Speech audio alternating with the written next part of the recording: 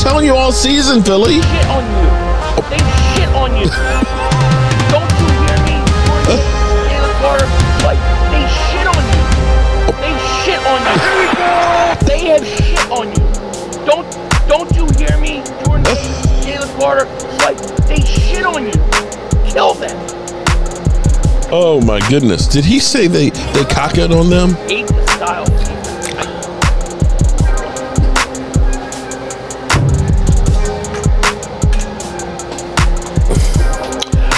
Well, good morning, good people. Mark Holmes here with my buddy Cowboy Joe Boo. And as always, I want to say thank you all for watching, commenting, subscribing, and being part of the Joe Boo Sports Report. Without you guys, as well as you ladies, you know that this literally does not work. I hope everybody's having a great day.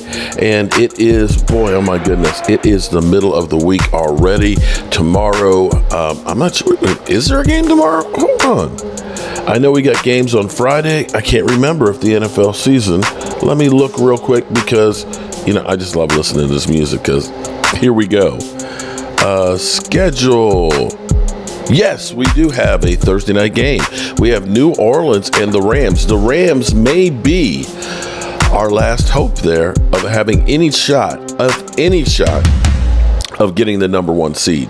So definitely want to keep our eyes on that one. That one definitely has playoff implications for sure. And then we've got games Saturday, 4:30 and 8 o'clock. So a lot of football action for us to enjoy.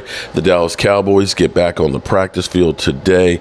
The big question is, what will be Zach Martin's status going forward? We need that guy. We need him bad back on the field. So hopefully we get good news as far as his quadricep goes. Here's something that's kind of funny to me is, you know, here it is. We've got the Miami Dolphins. We don't know how Tyreek Hill's going to be. Again, that's another one of those guys we're going to be looking at to see what is his status as well. And I think I need more light here. Let me turn the light off behind me. I need to get actually some more studio light. There we go. That's better. To get a little bit more studio lighting because the sun's coming through and it's really illuminating the place. We don't know Tyreek Hill's status for the game. I'm pretty sure he will be playing. In fact, I can almost guarantee that he's going to be playing. And the reality is we're in the playoffs. The question is, are we going to be the number 2 seed or are we going to be the number 1 seed? The Philadelphia Eagles have been basically imploding over the course of the last 3 weeks. Things are getting ugly. They are literally thinking that Jalen Hurts is now the new Carson Wentz. And it's amazing because Jalen Hurts, surprisingly, as everybody's been talking about him being a MVP candidate going forward until they started having the problems that they've had. Now, all of a sudden, what's coming to light, which is something we have been talking about all season, that Jalen Hurts is tied with Josh Dobbs, Sam Howell, and Josh Allen with 17 turnovers. Let me say that again, 17 turnovers on the season. And, you know, the Eagles could have, we can say that it was definitely game-changing interceptions. You know, they could have taken the short stuff, kicked the field goal. Instead, you know, with a couple of timeouts left, instead they're trying to go for everything, and he throws a game-sealing interception, being the second of his night. And we can look on the other end of the spectrum and say, well, Dak Prescott, he has learned to take care of the football, or maybe it's just that he has his thumb back, and that's the reason why he is not having the turnovers. But it is enjoyable, to say the least, seeing the Eagles implode after all of the crap that I took this offseason. Oh, my Lord. It's kind of quiet around here. The Eagle fans, we don't see them very much anymore. But I'm going to go ahead and enjoy one more time Jerry Wayne Jones. What did you think of that Seattle ending last night on Monday Night Football? It was marvelous. I watched every bit of it. I thought I was about to doze, and then when they made those 2 exciting plays at the end, I couldn't sleep till 4 this morning because of the impact that it can have on our year and our season. But the impact is actually relative. At this moment, the Cowboys are in first place in the division. However, should the Eagles win out, the Eagles overwhelmingly likely, I won't go into all the different scenarios, but for all intents and purposes, if the Eagles win out, they win the NFC East, despite the fact that they're currently listed as a wild card. The one thing standing between the Eagles and the division is Tommy DeVito. 2 games against the Giants and 1 against Arizona. So as we look at this, and we welcome the big fella Swagoo into the conversation as well, as we dive into the Eagles of it all, the surprise that we have seen these last 3 weeks and the questions they have raised, what is the number one thought that jumps to mind? It is hard to recreate the magic that you have during your Super Bowl runs. Like, that's just that. Now try to take me seriously with this ridiculous Santa hat on. But in all seriousness, no, we're not going to take you even without that. And when you have success, teams lose players, they lose coaches. And what we were seeing, a lot of people thought, oh, well, the Eagles, they'll keep on rolling even though they lost 2 I believe I said that. That we've seen this point, looking at the offense, the way they've been struggling to score points in the last 3 games, and also defensively, their struggles in stopping the passing game of other teams. They're struggling to recapture what we saw last year, the dominance on offense and defense, and that's a real thing. Absolutely. Listen, after you go to the Super Bowl, you're going to get cherry-picked. That's just the reality of the NFL, right? They cherry-pick your coaches, they cherry-pick players, guys will get new deals on other teams. That's the way it looks.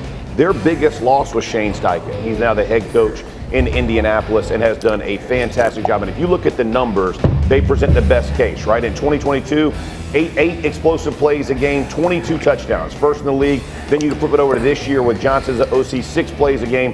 So you're 50% reduction in touchdowns. And what we have talked about, and Himbo and I talk about this all the time, explosive plays matter in the NFL. And when you go from first and all those touchdowns to not being that, at the end of last year, all the fourth quarters, they were running the ball to secure leads. That meant the defense could play fast, they could do all those things. Games are tighter, they're having to play tighter ball games, and it has shown up in a big way. And so I think you're making an important point there. We'll get Swagoo up for you in a minute here, having a minor technical issue with him. But there's been so much talk about the Eagles' defense. And look, granted, they acknowledged it was a problem. They made a coordinator change last week. But the reality is, in these 3 games they've lost, they haven't scored 20 points in any of them. I think the struggles of their offense have been somewhat overlooked based upon the struggles of the defense. You're 100% correct. And I'll tell you something else. You can get a shot, go back and watch. Dan Orlovsky did a great tape on RPOs in the NFL. And the Colts, the Dolphins, and the 49ers are the 3 teams. They've had 5 games. The Colts have had 5 games with 200 yards passing and 150 yards rushing in 5 games. That was the production Philly had last year. So if you can imagine, every game you walked in, you're going to throw for 200, you're going to run for $150. The control, it's not even about like time of possession. It's just the control and the command of the game. And what they have lost in Philly, now not only does it affect your scoring, but it affects how much your defense has to produce. And when they were producing on 3rd down, they are no longer doing that because, again, fatigue, all those things kick in. I'm told we do have Swagoo ready to go, so let's get in here, big fella. We're talking about the Eagles. Obviously, you guys were there on Monday night in Seattle to see it up close and personal.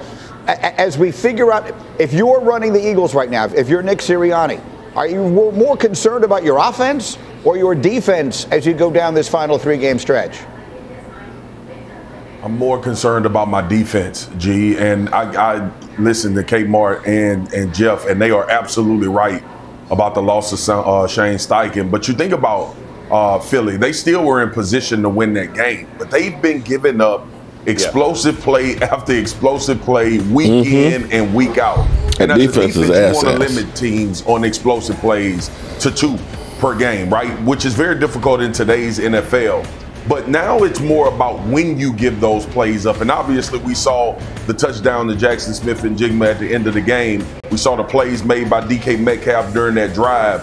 But the thing that concerned me more than anything is the non-aggressive nature in which they play defense. And to Jeff's point with Shane Steichen, a lot of times you were playing for a head. Remember we came on this show all last year and talked about this vaunted Eagles pass rush and how they were able to get after the quarterback on a historic pace? Well, you can't do that when you don't have 2 touchdown leads. You can't do that when you don't dominate the ball for a majority of the time.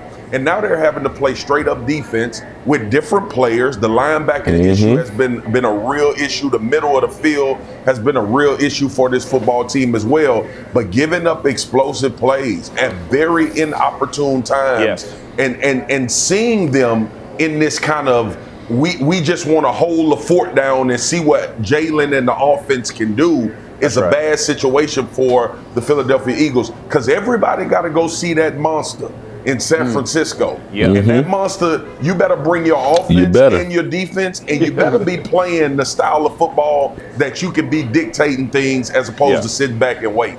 Yeah, one thing, Swagger, that you just brought up that I love, the play that Metcalf made on the 3rd and 10.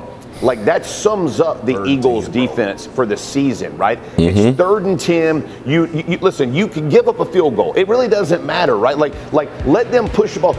And one of the catches, DK Metcalf, it's a miracle catch, right? It's a but the 3rd and 10, he drops it in between, over Bradbury. This one right here, this play. Boom. Like, that's a you can't have it. Don't ever he can't get over the top of you if you're Bradbury. Like, give up whatever's underneath. Kmart, would you be shocked if? Hate it. Here's my first question. Kmart, would you be shocked if the... Okay, there we go. Would you be shocked? Nah, we're not going to go into San Francisco. So here's the thing. It goes to the 5th tiebreaker. It's literally that close. The Eagles have no margin for error, as do we.